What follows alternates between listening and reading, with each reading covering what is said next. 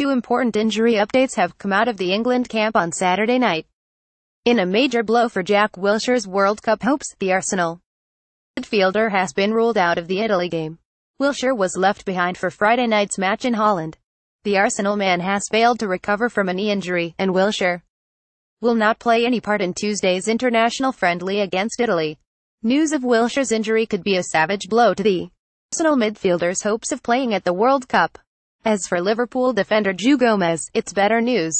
Gomes was injured in the opening exchanges against Holland. However, the Liverpool defender will remain with the England camp, suggesting his injury isn't too serious. Jack Wilshere will not return to the England camp. Didn't travel to Holland due to a knee problem. Meanwhile, João Gomes remains with the squad for further assessment.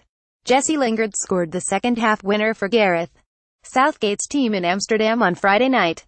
That was the first time England have beaten the Dutch since Alan Shearer and Teddy Sheringham tore them apart at Euro '96. And Italy? They lost 2-0 on Friday night at the Etihad Stadium against Argentina.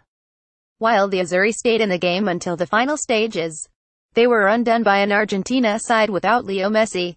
Italy, of course, failed to qualify for the World Cup for the first time since 1958. They are now in a period in transition, which offers England the chance of recording a memorable, morale-boosting win before this summer's competition. England face Tunisia, Panama and Belgium in Russia. Also see, Liverpool's Gini Wijnaldum, I lost a lot of weight in 2 weeks.